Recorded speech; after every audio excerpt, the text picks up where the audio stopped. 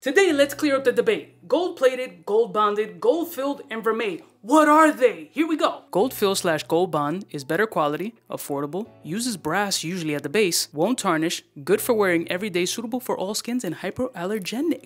Vermeil is affordable, better quality, usually the base metal of sterling silver, and has at least 2.5 microns of electroplating over it. It won't tarnish, it's good for wearing every day, and also hypoallergenic. Standard gold plating or flash plating is just a quick electroplating dip. It will not last very long at all. It is the cheapest version to do, has the potential to irritate sensitive skin, and once that plating wears off, you will see the base metal of brass, copper, or other alloys that have negative value. So I hope this provides some clarification on gold-fill/gold bonded, vermeil, and regular flash plating, aka gold plated. Now get what you want.